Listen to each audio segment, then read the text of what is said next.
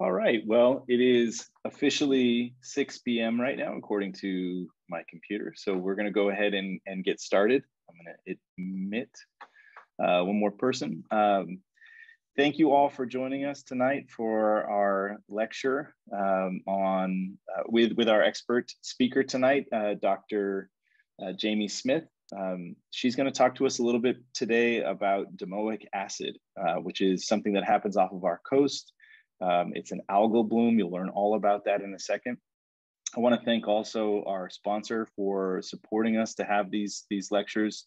Marathon. It's without their support, we wouldn't be able to do this kind of thing. So thanks to Marathon for helping us to do what this amazing work and get a chance to learn from amazing people like Jayme. So prior to, one other thing, we are recording tonight, and it's important if your camera's on, you're going to be recorded perhaps. So just know that. And if you don't want that to happen, go ahead and close off your camera. But we'd love to see you as well. If you want to share your camera, that's fine with me. Chatting with Jayme just a second ago, a really interesting backstory for her. Her interest in harmful algal blooms and how they impact marine life locally comes from her own experience as a volunteer at the Pacific Marine Mammal Center, which is part of the West Coast Stranding Network. So Marine Mammal Care Center is part of a network of organizations up and down the coast of California that serve to support marine mammal health and admit a few more people. Just south of us in Orange County, we have the Pacific Marine Mammal Center, where Dr. Smith got her first experience with animals that are affected by this really interesting and somewhat mysterious algae that we have in the waters and what it causes, that it causes damage to local marine life like seals, sea lions. Something quite interesting, I think, is that it also affects literature. It's thought that Alfred Hitchcock's The Birds was inspired by a real event where perhaps a domoic acid event happened off the coast of California, causing some really interesting things to happen with local marine life there and inspiring him to write that novel. So we're going to learn a little bit more about this and her background. So I'm going to throw it over right now to Dr. Jayme Smith. Thank you so much for joining us. Yeah, thank you, David. Let me go ahead and pull up my screen here. All right, everything look okay? It all looks wonderful. Perfect. All right. Well, thank you for that really kind introduction. As Dave said, my name is Jayme Smith. I did all of my doctorate work on domoic acid and am now a scientist at the Southern California Coastal Water Research Project, or SCORP for short. And I am definitely a phytoplankton and algae nerd. And plankton are really cool. Just trust me on that. I just want to talk a minute about kind of plankton generically.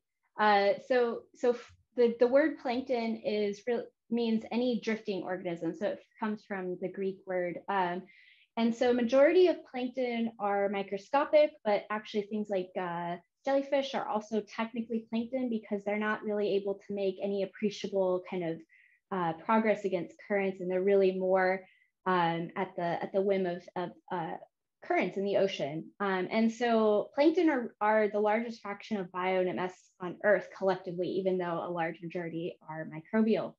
And just some kind of cool factoids is when I'm going to kind of be using the word phytoplankton and algae, plankton, those are all kind of sub kind of categories. And so starting with phytoplankton, those are autotrophic plankton. Mostly microbial, they contain chlorophyll and do photosynthesis. So they're essentially microbial plants in aquatic systems. You also have heterotrophic plankton, and those are, you might know those as zooplankton. And they're essentially kind of like our microbial equivalent of animals that eat the phytoplankton.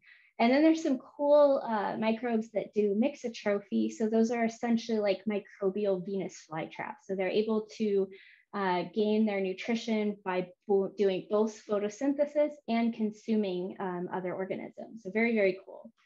right? And so there's a whole field of study around phytoplankton because they're very important. And I'm about to talk to you about all the horrible things that certain types of algae can do. But I wanted to just pause and emphasize that, a vast majority of phytoplankton are actually very crucial and beneficial parts of aquatic ecosystems. So 95% of the biomass in our oceans are actually microbial, right? And I'm showing this food web image, and I have phytoplankton circled here, right? Because that is really the entry point of carbon into all aquatic systems. This is an ocean system. But we learn about photosynthesis, back in elementary school, and so this is, again, essentially your plants in the base of the food web. And the photosynthesis that they do supports all the major fisheries. And so vis-a-vis, they support things like marine mammals. They also produce oxygen, which is really important, right? So 50% of our global oxygen budget is from phytoplankton. So if we stop and we take a breath, thank you, trees, right? And then one more breath, thank you, phytoplankton, right? So every other breath, if you think about it that way, is from photosynthesis that happens in the ocean. And then lastly, they draw carbon dioxide, right? If you remember your photosynthesis equation, they take carbon dioxide out of the environment. And when phytoplankton die, they sink in aggregates. You can I don't know if you can see my cursor, but they sink down into the bottom of the ocean. And what that does is it takes carbon out of the atmosphere and it sequesters it down to the bottom of the ocean for several thousand years. And as we're experiencing climate change, that function of phytoplankton is becoming more and more important. So phytoplankton mostly are good, but what really fascinates me are when the algae go bad, right? So that's a harmful algal bloom. You might be more familiar with the term red tide. And so I'm showing here an image of a red tide on the East Coast. And that's kind of a classical term that people have used because the blooms will be so dense, the microbes are so dense that they discolor your water red.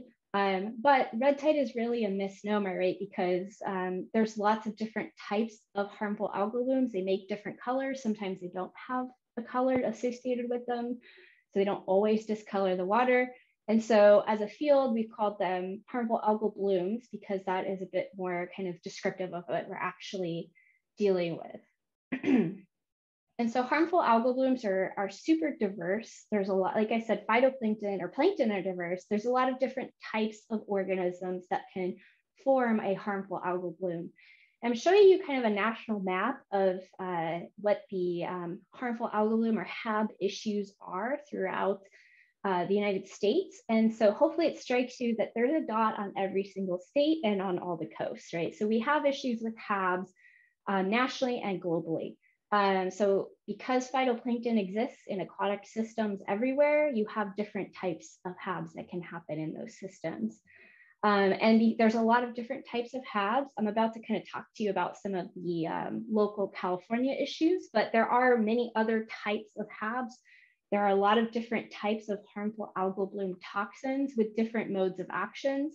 So there's algae that make toxins that are neurotoxins or liver toxins or compounds that promote tumors, skin irritants, cell cycle disruptors. So a lot of different types of compounds that these things make. And the impacts from harmful algal blooms are kind of multiple. The main one and the large area of research focus has been on the fact that there are these subset of types of algae that can produce toxins, right? And so the toxins harm your wildlife. They can harm you if they're in your drinking water. They can cause harm through recreating in a water body. So I have this image of this dog here in a harmful algal bloom that can cause harm. And then with agriculture as well, if you have toxin contaminated water and then you water your fields with that, it can accumulate in your crops. And beyond that, this is a very high kind of biomass situation. It impairs your ecosystem function. It can do things like kind of functionally smother fish and cause fish kills. It decreases your aesthetics. So if your local lake, you have your day at the beach or the lake planned and you get there and the water looks like that, that is definitely an impairment. And these organisms, some of them can make additional types of compounds that make the water smell or taste really bad. So a lot of different things, a lot of different kind of pathways of harm. And so where do marine mammals kind of fit in this kind of nexus? Well, and what I'm showing you here is NOAA has collated kind of the unusual marine mammal mortality events over the last 20 years. And biotoxins are toxins produced by algae that they're responsible for about 19% of the major stranding events over the last 20 years.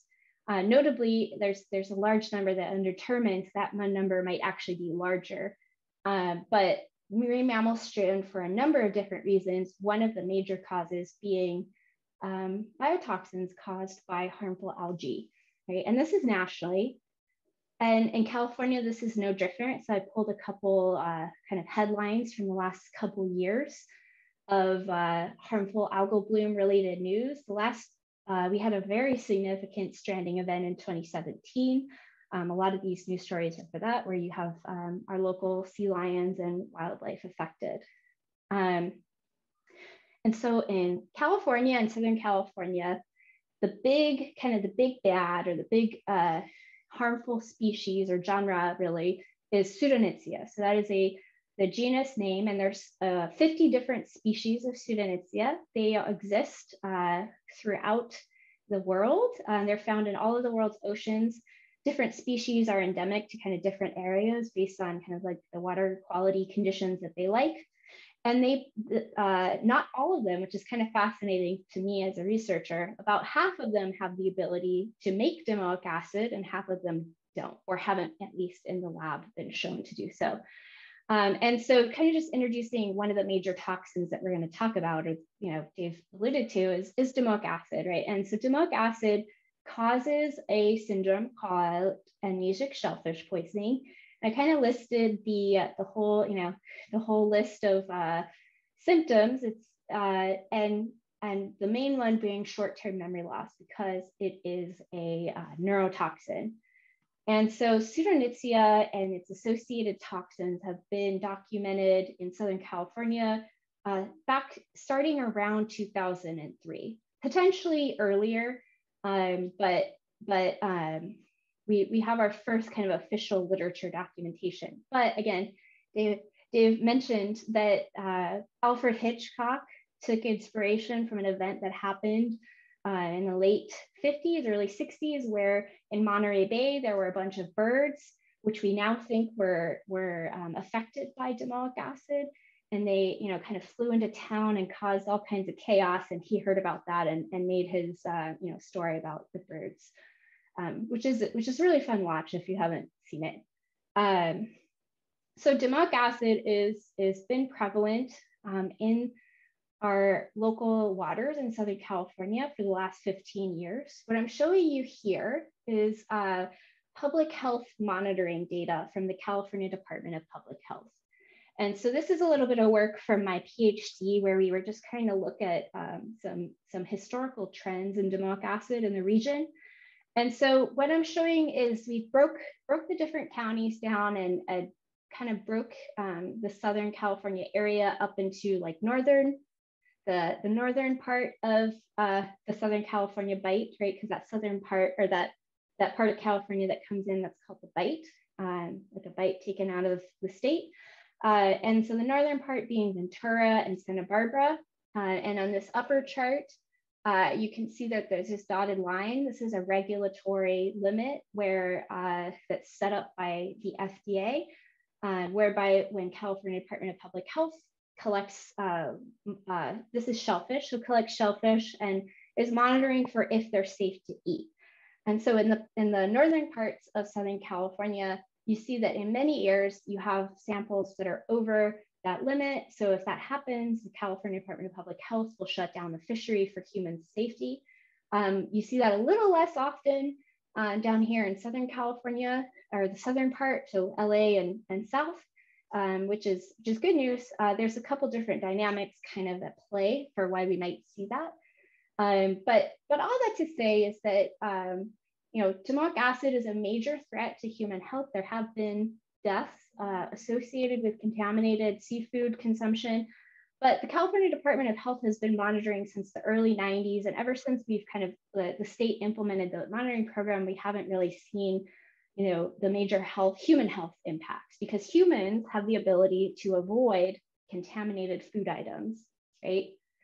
But unfortunately, marine mammals can't do that, right? So if you remember, I kind of talked about phytoplankton being the base of the food web, right? So you have your phytoplankton that are eaten by zooplankton, that are eaten by fish, and so on and so forth, until you get up to things like marine mammals and pelicans.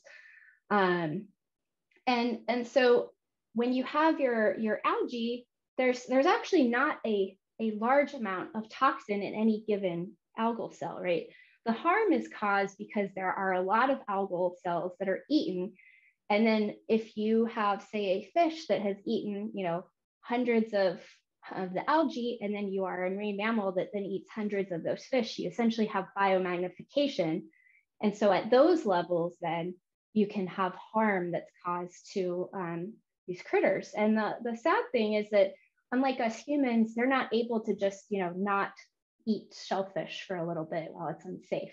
They're out there and they have their dietary requirements, which I just kind of highlighted here roughly, about how much fish or food they need to eat to be able to survive on a daily basis. And so they're in this situation where they can't avoid the toxin when it's present in the environment. And so when a sea lion is intoxicated by domoic acid, there's a lot of different kind of symptomologies. So kind of you end up with sea lions that have kind of an irregular scratching pattern. If a female is pregnant, they often will, their fetus will be lost. They will have gastrointestinal distress. There's heart issues and heart failure issues that can happen. They have kind of the main kind of classic symptomology is that you have seizures and kind of like this irregular head weaving pattern. They'll foam at the mouth. And all of that is because there's this neurotoxin, right? And so the toxin that pseudonitsia is making, domoic acid, when it gets into your body, it looks a lot like another chemical that your body makes naturally called glutamate, which is a neurotransmitter. And so what happens is it essentially gets into your brain and it causes your brain to just fire and fire and fire in your hippocampus more than it should. And it causes hippocampal atrophy. So when the animals die, you're able to really, if you do a necropsy, you can see very clearly this difference in the hippocampal structure caused by domoic acid poisoning. And so you can see that on the individual level, and you can also see that effect very strongly on a population level. So what I'm showing you here is on the gray. On the top here, we have pinnipeds, so that's things like seals and sea lions. On the bottom, that's birds. The gray is the total number of individuals that's stranded for a given kind of time point. And then in the red is animals that were tested for domoic acid presence in their body. And then in the green is the presence of domoic acid in the environment. So you see this really kind of striking temporal relationship in overall strandings. It's relatively expensive to test for domoic acid, so we're not able to test every animal that strands. But you can do a subset and you can kind of look and see, okay, well, then probably a large fraction of these animals that weren't tested were potentially also impacted. You also, you end up with points where you have stranding events that are significant and maybe less related to domoic acid because marine mammals strand for a lot of different reasons. But you do see this very strong over 2006 and 2007. And this was when I worked at the Pacific Marine Mammal Center as an intern, as an undergrad, and I really became passionate about this topic, actually. So I kind of experienced one of these stranding spikes related to domoic acid. It's very tragic. The animals are just in really bad condition a lot of the time. But you can see how that kind of time course progresses with the presence of domoic acid in the environment. And I just want to have you note too, that domoic acid is not something that's present in the environment all the time. Okay? You see these spikes, and then you see long periods of basically not detecting it in the environment, and then you can see spikes. So it's present sometimes and not others. And so as a researcher, that's really fascinating. Of why do you have it sometimes and not other times? What are the causes of that? And then lastly, what's like a really fascinating question is I hope I introduced the idea well of that you have species of domoic acid. There's about 50% of them that have the capability of making the toxin. The other half don't seem like they do. And they actually have the ability as cells to kind of they can regulate their production. So they can turn it on and off based on the environmental conditions that they're experiencing. So that's really fascinating. What are the phytoplankton doing, making this really potent neurotoxin? What are they doing with it? And so through the course of a lot of research over 30 years, as a community, we've identified a lot of different conditions related to toxin production. So they do it in relation to some nutrient stress. So because they're plants, they have certain kind of nutrient needs. If you imagine kind of like fertilizer. So if their nutrient conditions in the ocean become unbalanced, they'll turn on their toxin production. They regulate it based on the type of nitrogen. So there's a lot of different types of nitrogen sources, and they can respond. Interactions with other types of microbes, limitation of micronutrients. So if their body seems to be off balance, they seem like they produce it in relation to stress a lot of the time. So I just wanna again, as I'm gonna talk a little, talk some HAB research with you. And I want to just place this kind of conceptual figure or conceptual understanding of how a toxic algal bloom develops in the environment, and kind of like the basic requirements for when to happen, right? Because remember, it's not happening all the time. So you need to have the toxic population or the toxic group of cells present, and you need them to grow to a high enough abundance that they're getting into the food web, right? You also need to have the conditions as such that the cells that are there that have the capability to make toxin will then turn it on. And you need those conditions to kind of overlap, right? And when you get this overlapping kind of area, that's when you have a harmful algal bloom producing domoic acid and causing harm to marine mammals. And so, like I said, one of my big projects when I was doing my PhD was collecting some of the information about like all the research in Southern California on domoic acid. And so this is a 15-year record of the presence of domoic acid in Southern California. And so a couple things, first, domoic acid was present at some point in the year, every year, right? And we have a lot of kind of, ups and downs and peaks and valleys on here. So a lot of variability in those toxin concentrations, which again is really fascinating why that is. And there's a lot of variability. So to just kind of orient you, so you know what these numbers roughly mean, I have kind of my own, this is my own making of metrics of kind of what concentrations are bad, right? So at 10 micrograms per liter, things are, bad things are going to start happening that are noticeable, like to humans. So you maybe start having a lot of bioaccumulation. You can have it at lower levels, but like generally we see effects at those levels that are very noticeable in the upper ecosystem. By 20, you have large amounts of sea lion stranding. And when you're at like 40, some of these numbers are some of the highest that have ever been measured in the world. So some of the highest levels of domoic acid ever measured in the world have happened in Southern California. For a while, this was the highest number ever. Unfortunately, we've surpassed that in some areas, but for a while that was the record. So the variability is really interesting to me as a scientist of like, okay, I want to be able to explain why one year is high, one year is low, right? You have these really high highs, and then you'll notice like some very lows, right? Why is that? So one way to start to approach that is to just look at the timing of when things are happening. So this is a little bit of a meaty pot here. What I'm showing you again, if you remember, I showed you the shellfish a couple of slides ago. This is a bit of a replotting of that. The line here, this is the maximal observed for the 15-year period, maximal observed toxin in shellfish. What I just showed you was toxin in the water. So you can measure it in kind of different mediums.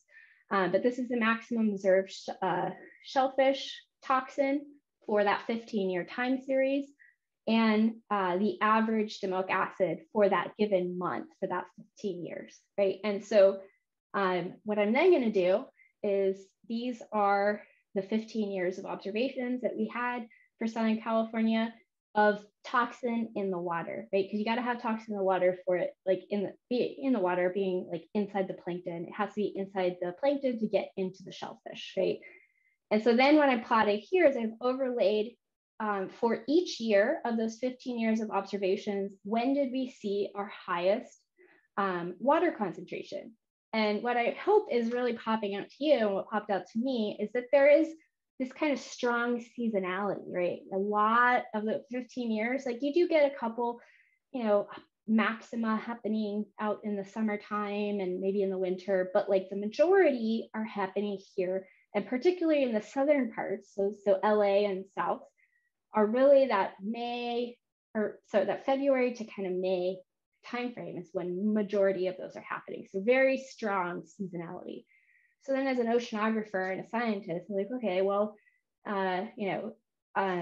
what's going on in the springtime that might be promoting, getting into that conceptual model, that little area where you have cell growth and cell toxin. And so I want to just kind of introduce the idea of upwelling. So upwelling is a natural oceanographic process that happens when the wind blows in the right direction. It essentially helps the ocean turn over. So the surface waters are typically warmer. There's a lot of growth, and so they have less nutrients overall. So if you kind of think about why you would turn your garden over periodically and turn the soil around, maybe the soil on the bottom hasn't had the roots pulling the nutrients out. So the ocean kind of works the same way. The upper layers kind of become depleted of nutrients. And so when the wind is blowing in the right direction, and because the earth spins, it essentially kind of forces that top layer of water to kind of move away.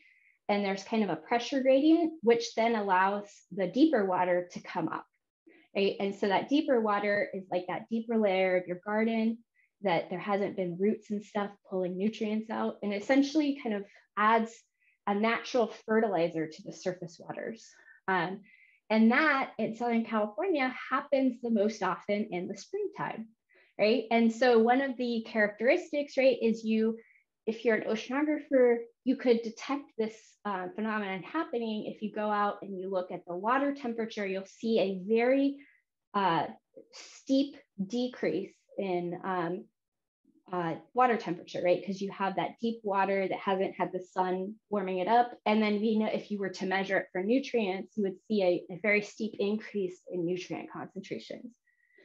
So if you went out and looked at water temperature, so that's what I'm showing you in this A panel of this plot, you have these very precipitous drops in temperature. So these are little upwelling events. And so you kind of have a couple here, and then you have this very kind of extreme drop of almost like a whole degree in a very short period of time, and like a sustained lower concentration. And so what we can use that temperature to kind of tell us as oceanographers is upwelling has happened. And so we infer, okay, there's a large increase in the available nutrients. And so what I'm showing you here in this B panel is a survey that was done right outside of LA Harbor. And I have color contours with the approximate domoic acid concentrations in the water. And so the lower, the cooler the color, the less toxin, and the warmer the color, the more toxin. And so you can just see there's this kind of concentrated area with very high toxin. Remember I said 20 and above is, you're going to have animals stranding, bad things are happening. So these are significant concentrations. And so we can, a measurement, this shipboard survey was conducted during this period of time. So there's really a very classical kind of oceanographic explanation that's kind of happening here, right? So you have upwelling, you have nutrients, and your microscopic plants. If you have Pseudonychia present, they're like, ooh, and they grow, and you have a development of a high biomass. And then after you grow to a certain point, some of the nutrients become depleted, and then you have stress. And then the toxins production turns on. Okay, and so this is one little vignette of that where we think that's happening. But what I'm showing you here is a collection of a couple thousand measurements over 15 years of domoic acid.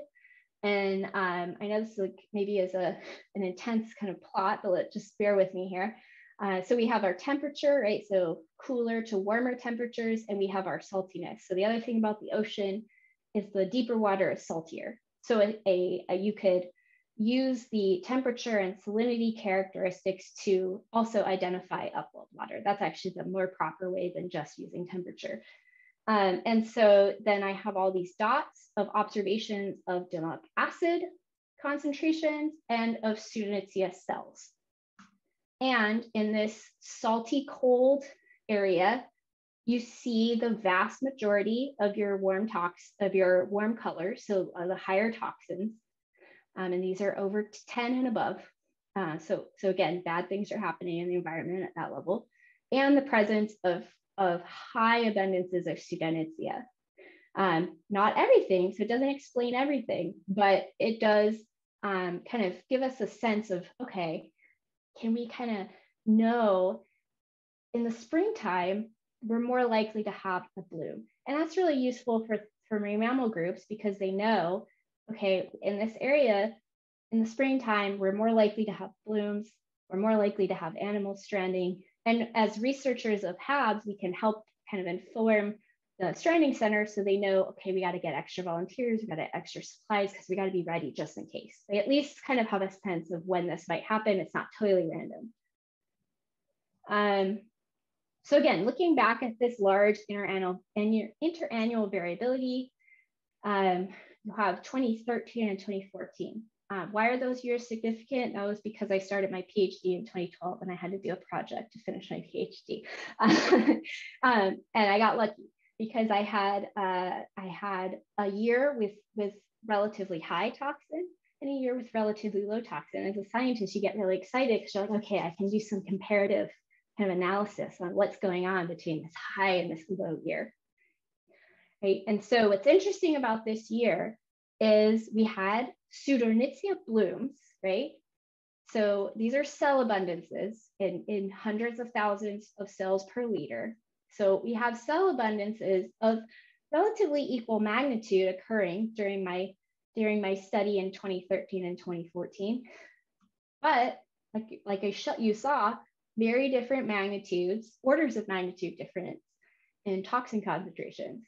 So what's going on here? Maybe upwelling, right? I just told you all about upwelling. Maybe upwelling is different. So what I'm showing you here is this black line is, we have a way of measuring the intensity of upwelling and the timing. And so that's called an upwelling index. And so if you look at the upwelling index, these are on the same scales. There's some wiggles.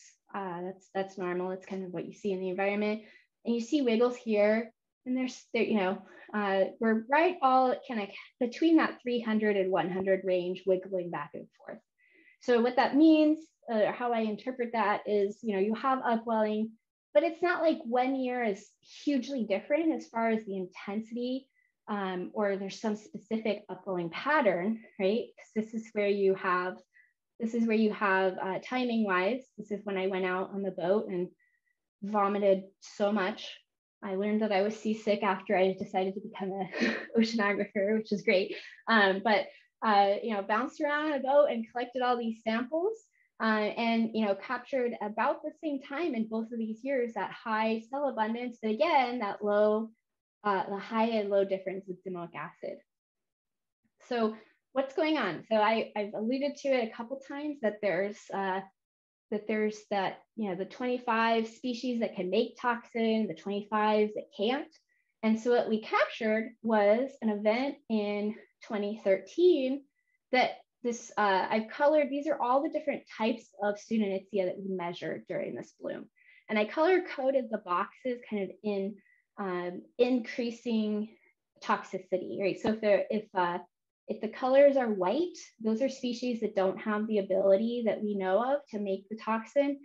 And then there's certain species that can make a lot more than others. And I kind of just made the colors warmer, right? So hopefully what's standing out to you is these two kind of observations in 2013 are bright red because the Pseudonychia community at that time is completely dominated by those toxic species.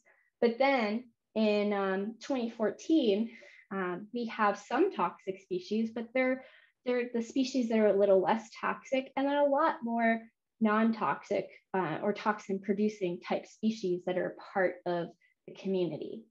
So we basically have a situation where I was able to observe a bloom where it was dominated by your toxic species. You have very high toxin levels. There were associated marine mammal strandings. And then a year where you have this mixed Pseudonychia community where you have both toxic and non-toxic species, and the toxic species are different from the previous year, and they have less capability of making the toxin. And that's super fascinating. Unfortunately, we still, as a community, as a scientific community, don't have a full understanding as to why one species would bloom over another. There's a lot of work that is going on to kind of try to understand what so this is Pseudonychia australis and Pseudonychia seriata. What are there's these maybe micro conditions that they like and that they get into that environment and they're like, oh, we're going to grow, versus some of these other species like Pseudonychia cuspidata and Pseudonychia pungens. And there's probably these smaller differences that we're working on teasing apart to help understand when you're going to see more of a toxic bloom or when you're going to see a less toxic bloom. So domoic acid in Southern California, what's going on? A lot. I could talk a lot longer about some of the things, but just to kind of, I feel like I've thrown a lot at you. So how do you get a bloom, right? So what I've shown you is a couple things, right? So you can have a bloom of Pseudonychia, but it doesn't always result in high domoic acid. It often does, but not always, right? Because you have those different species. So the magnitude can vary greatly. It depends on your species. It depends on your environmental conditions. Upwelling events equals Pseudonychia bloom. Generally, yes, right? We think that for the most part in our observations, Pseudonychia as a genus really likes the conditions that upwelling kind of brings about. And so if you have upwelling, if you have the favorable winds, Pseudonychia likes to bloom. It's a diatom. I don't know if I should have mentioned that a lot earlier, but it's a diatom. And so that's a larger group of phytoplankton that all generally kind of like those conditions. So yeah, you can cause a bloom with upwelling events. Upwelling events are not to blame, I don't think. They just kind of create the conditions that are favorable to growth. But then there's additional conditions, right, that are gonna maybe turn toxin production on and off. Drivers of domoic acid variation, I think that's a very active area of research, right? And the species really matter, right? And we're trying to understand that. So why drivers of different species composition? I think there's a lot to learn. And that involves a lot of kind of laboratory studies and manipulating different species and getting a better understanding of the conditions that they like and don't like. So in the last couple of minutes, I just want to give you a little taste of HABs in other areas, right? So So not all HABs happen in the ocean. HABs also happen in freshwater. And a lot of times the HABs in lakes and rivers are much more, and I hate to say like awe-inspiring, but they're very dense. You can see from these pictures, they're very like apparent, whereas things like Pseudonychia, you can't see that by looking at the water. But the blooms in lakes tend to be much more dense. These are all blooms caused by cyanobacteria, which is a different type of phytoplankton. It's actually a prokaryote, whereas what I was talking about was a eukaryote. And there are a lot of different types of cyanobacteria that make a lot of different types of toxins. And so there's pretty major issues with HABs in freshwater systems throughout the country and in California, right? So we've had a lot of stories. There was a big story this past summer. There were those hikers that they thought algae might have killed them. It turned out that wasn't the case, but I think that brought a lot of attention to freshwater harmful algal blooms, which is rightly so, because that's where we get our drinking water. And so we've had in California over the last decade kind of a lot going on in freshwater systems, including kind of record high concentrations in some of our systems. So systems like the Klamath Lake, Clear Lake up in Northern California, you have Lake Elsinore, a lot of lakes where people kind of know like, oh, it's green there if you go there. And then if you go and look at the toxins, there's very high toxin levels. They don't make domoic acid, they make different types of toxins called cyanotoxins, which is actually kind of like an umbrella term for a couple different like microsystems, anatoxins, cylindrospermopsins, saxitoxins. And those have different modes of action. So there can be multiple types of toxins present at any given time. So you can have toxins with multiple modes of action. And so that causes lakes to be closed down for recreation. Unfortunately, dogs seem to be very susceptible to cyanotoxins in particular. And so typically you unfortunately hear in the news, I think in the last couple of years, I feel like it's an annual basis of dogs going into a lake and dying from exposure to cyanotoxins. So California, basically, I could give you a whole nother hour lecture on what's going on in freshwater systems.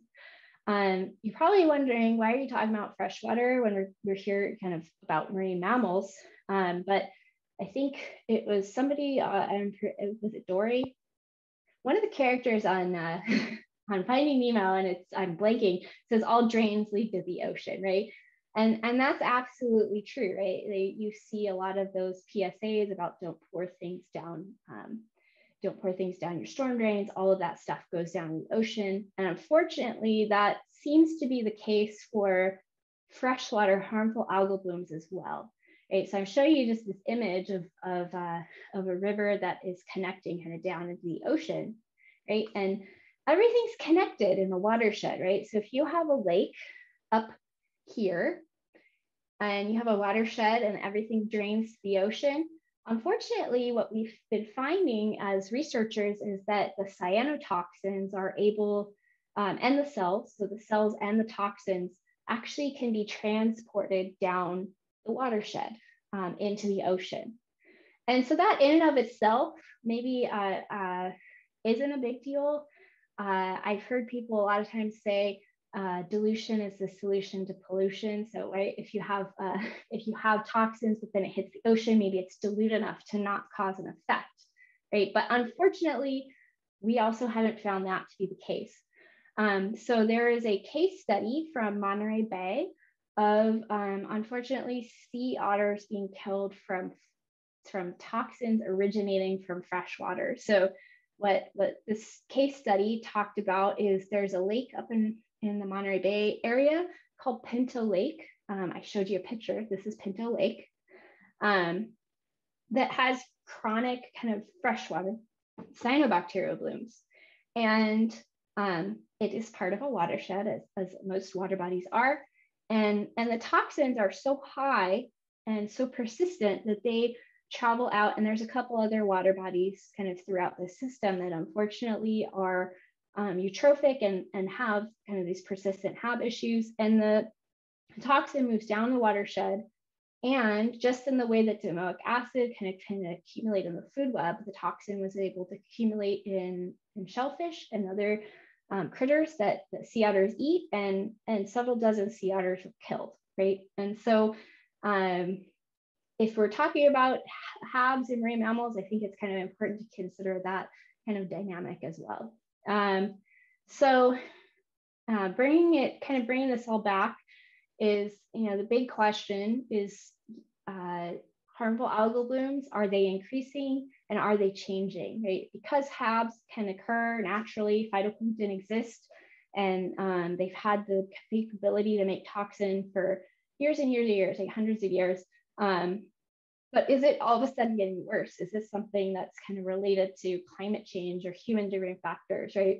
And so some of the environmental drivers that I think are kind of at play are things like global climate change, so changes in temperature and water patterns, weather patterns, so droughts, eutrophication and hydromodification, all are areas where we're trying to understand if those types of factors are increasing harmful algal blooms, and really not just increasing them, but creating some new situations like what I just told you about with toxins being so prevalent in inland systems that they're concentrated enough to make it all the way down to the ocean and cause effects on marine wildlife, right? So is climate change kind of resulting in changing harmful algal bloom issues?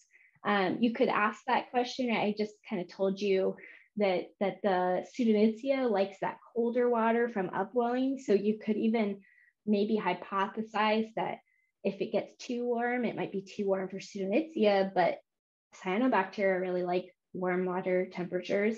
And so maybe you're going to change your issues. And so that's an area where we're really trying to understand, what's going to happen.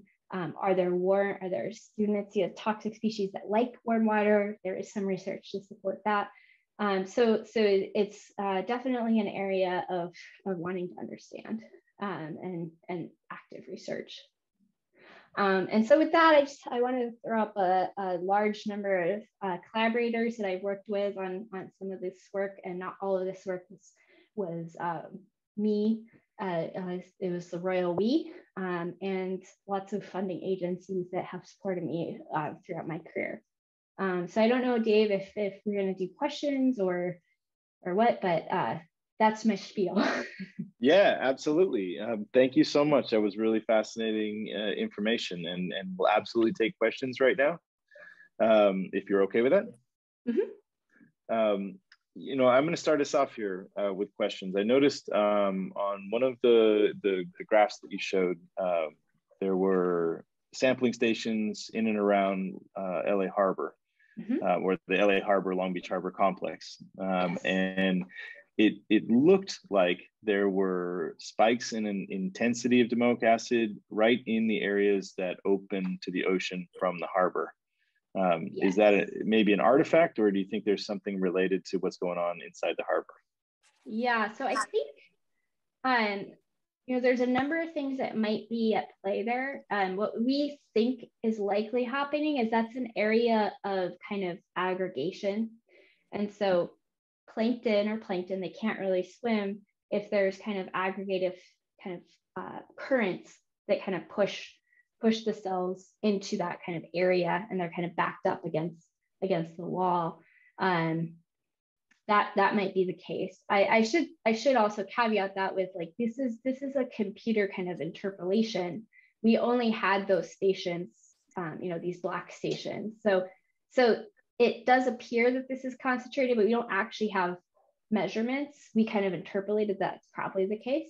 But you do have these like 3 stations where you do see that higher concentration, whereas you don't see that. And I don't know if you guys can see my cursor. I'm like pointing at stuff. Yeah, we can. Okay. I can see it. Yeah. Okay, great. So it is interpolated, but I think it's likely a combination of oceanographic kind of forcing, physical forcing. And there's the potential, like we know that the Port of LA area has very high nutrients. It's very urban. And so there is the potential that there's kind of like a offwelling of nutrients there that might make that more favorable for growth and then obviously toxin production over time. So yeah, that's a really interesting question as to why you see that very fine scale variability. Very cool. We have a question out of the chat. And by the way, if you have questions, you can throw them into the chat right now and we can get those answered here. I think it's Malia Murray is asking, is it possible to clean up a harmful algal bloom with some sort of biological agent, or is there other way to, if you detect a bloom, can you mitigate the damages? Yeah, and that's a very active area of research. It's very tricky. So there isn't necessarily a way to say vacuum up the toxins per se. And with Pseudonychia in particular, it's tricky because it's a diatom, and diatoms are one of the most kind of common coastal types of phytoplankton. And so there is research in, say, things like viruses, or if there's some sort of biological agent that could be very specific and target Pseudonychia, but you run into the issue of, because it's just the one species that's causing harm and everything else is actually important and vital to the function of the ecosystem, you don't want to just essentially like nuke the phytoplankton community in order to get rid of the HAB, because that's going to cause other negative effects. In places like Florida, they have different types of HABs. So there's a lot of research in Florida in particular, where they can do things like spray like clay, and their type of phytoplankton is more susceptible to kind of being, it will get kind of taken up in the clay and then forced to sink a lot faster to kind of end the bloom faster. And they're doing a lot of research on those types of approaches and others as well, but that's kind of one that comes to mind. And again, they're being very careful on trying to understand, you're going to end the bloom, but now you just put a bunch of clay. Are you going to suffocate all the little critters that live in the benthos? And they're kind of trying to understand, it's a cost benefit thing. And so if you're looking to do a PhD, that is a great area. There's lots of need there and lots of interest because it's very kind of tricky. Just to capture that, you did mention sort of the issues that Florida has. There's a couple questions in here, but can you touch really briefly on the brevetoxin issue, if you're familiar with it, that happens sort of chronically out in Florida? Yeah. I am by no means an expert in that particular issue, and I have a lot of colleagues that have spent their entire career on brevetoxin, but I can just speak kind of briefly as to a compare and contrast to like what we have going on here. So brevetoxin is another type of neurotoxin. Florida faces some additional issues because it's a dinoflagella. It's a different type of plankton. It has a flagella. It's slightly more motile. And the brevetoxin actually has the capability to be aerosolized. So domoic acid, we haven't seen that happens with that particular toxin, but the brevetoxin does. And so you often get kind of like air quality warnings related to the red tides. And if you live within a couple of miles of the shore, you get kind of asthmatic symptoms because the toxin kind of gets into the air and you inhale it.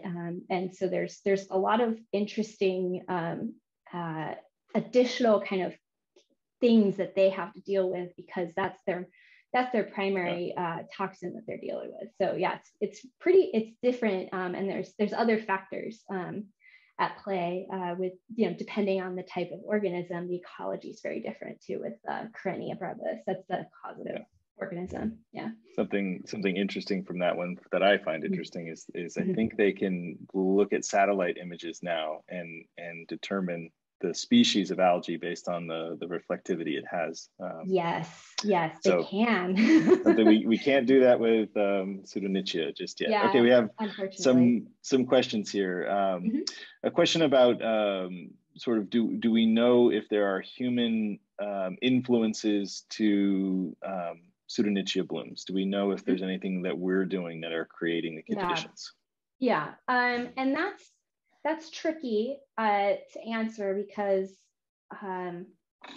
you know, when you have eutrophication, most phytoplankton benefit, right? Most phytoplankton, yeah, extra nutrient. You kind of just, it's like the rising tide lifts all boats, and so you could intuit that, like, okay, if you have more phytoplankton growth, you maybe can have more pseudonychia growth. You could maybe intensify the toxicity, but it's really difficult to kind of generate those causative links. For a long time, we thought there was a relationship between kind of river outflow, and haven't really been able to make that causative link yet.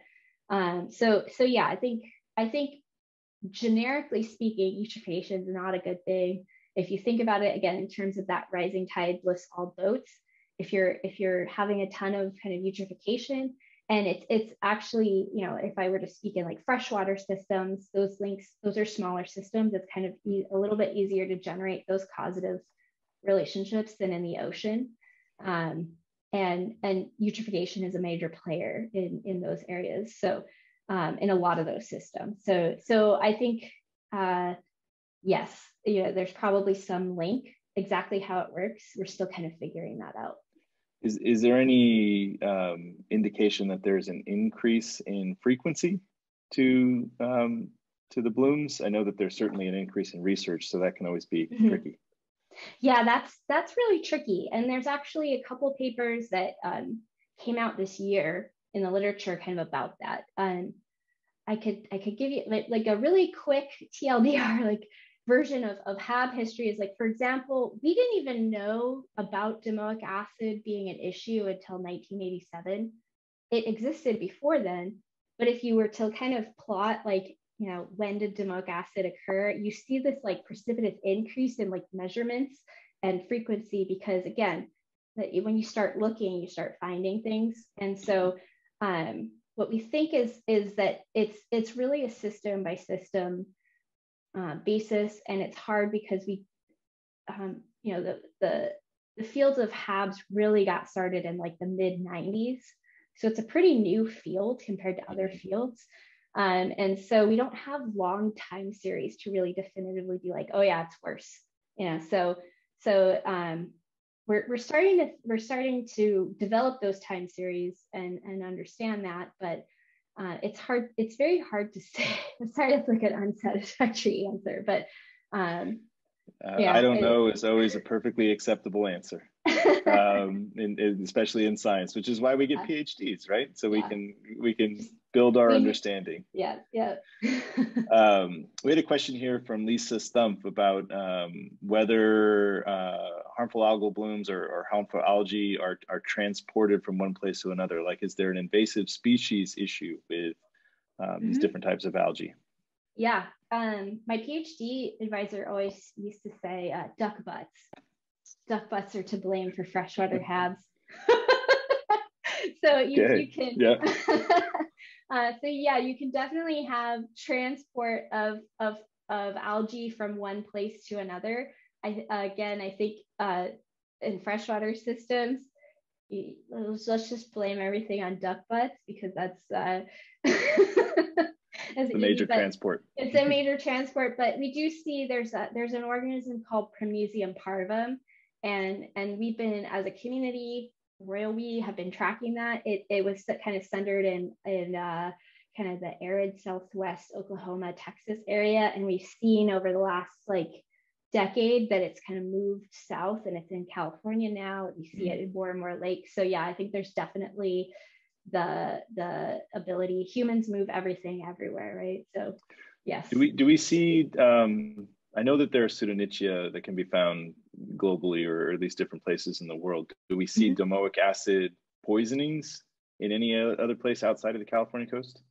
Oh yeah, we see you've seen domoic acid in a lot of different places. I think the West Coast is really the epicenter, because we have a lot of upwelling. We're an eastern boundary current area. But you see it in like South Africa. There's areas in Asia where they've seen marine mammal stranding events that are very likely attributed to domoic acid, as well as unfortunately they've been looking in like the Antarctic, and domoic acid has been measured there a lot of times, and that's a very like important area for marine mammals. There's not a lot of research there, so it's hard to document things like stranding events, but it's there. So there's the potential.